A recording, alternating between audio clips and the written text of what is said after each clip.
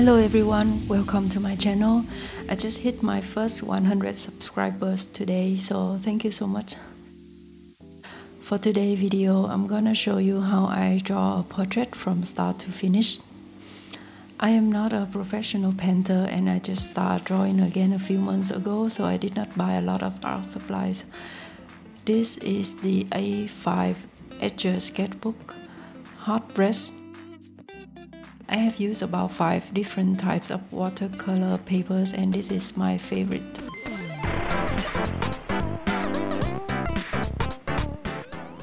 This is the Leningrad 24 color set, mechanical pencil, eraser, and this is the only brush I use for this painting.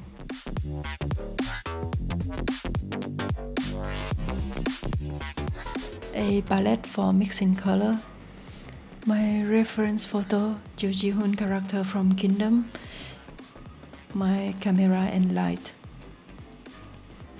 When drawing eyes, pay attention to the distance between the two eyes and the distance between the eye and the brows.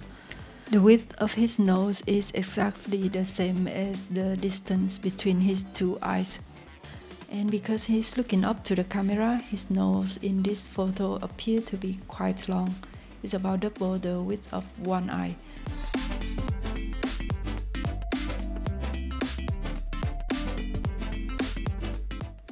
The left side of his mouth shouldn't be too far to the left like this, so I'm gonna fix it later. You can use your pencil to constantly compare what you're gonna draw next with what you already had on the paper to get the ratio as precise as possible. So far, I don't think my sketching look like Joo Ji Hoon that much, but I'm gonna try to fix it. I usually spend about 5 minutes to check on the ratio to make sure that I got everything's right.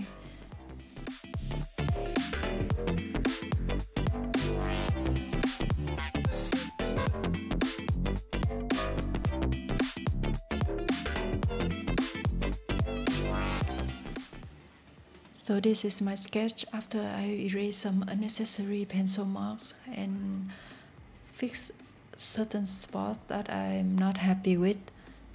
And I'm gonna start painting. I usually start with a layer of bright green for the dark area. Carefully leave the brightest spots totally white. Add another layer of green to define one more level of darkness. In this step, if you prefer using blue or teal, it's fine too. Just remember to mix it with a lot of water so the cold shade wouldn't be too strong. After that, I'm gonna use a yellowish color for the second layer.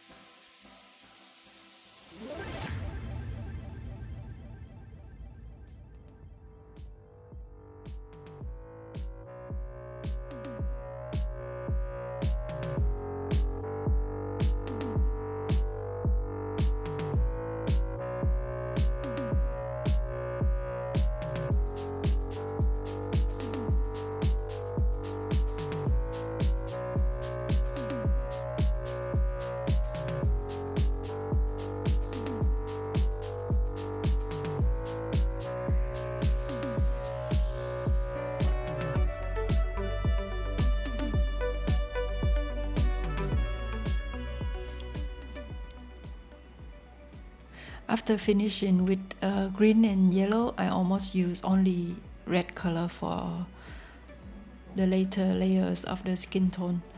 I've been practicing drawing Asian portraits, so I find this method is very effective to blend the Asian skin tone.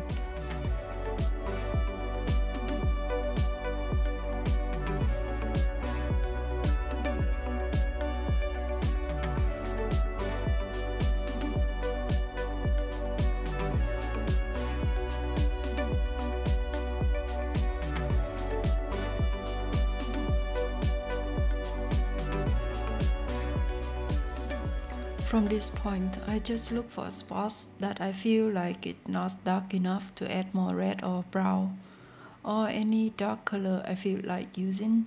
But using enough red is important if you want the portrait to look healthy. But if you want it to look artistic with creative color choice, then just care about how dark it should be. Don't worry about the color choice.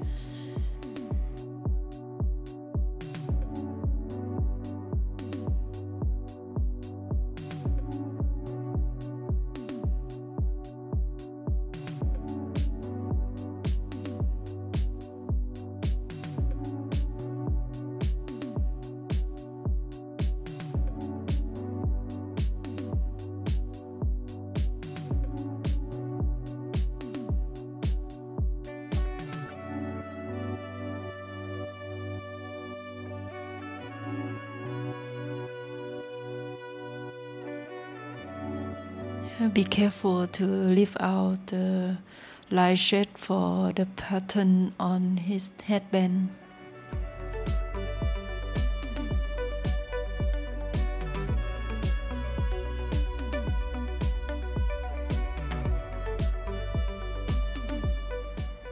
I am not good at drawing hair, so I'm just gonna treat it as simple as I could.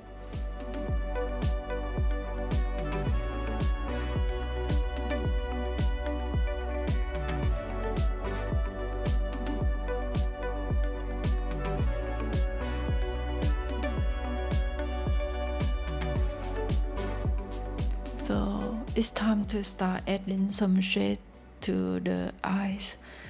It's not good to leave it white for too long. It looks like he's gonna shoot laser from his eye or something.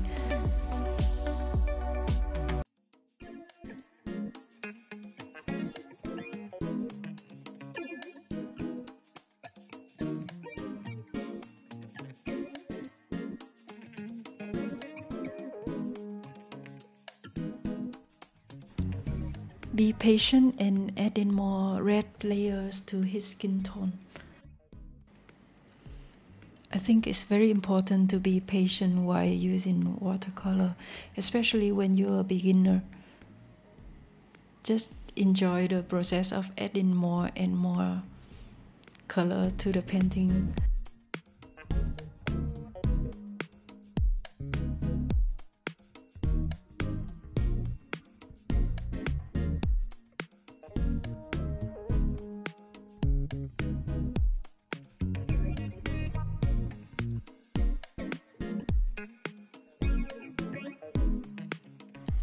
I use the tip of the brush to draw the eye. I am very careful when I draw the eye because I don't want to paint on the white spot of his eye.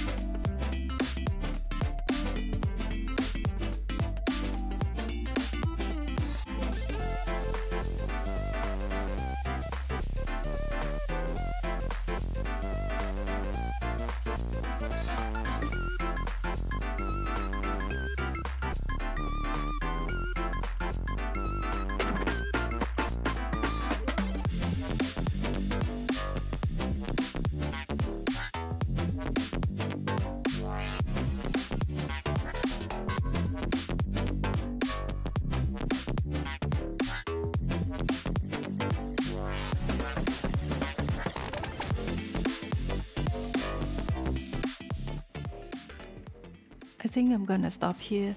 I could continue, but if I'm going too far, I might ruin everything I painted so far. So this is the Crown Prince Yi Chang from my favorite Korean drama Kingdom. Thank you for watching, and please press subscribe if you like my content.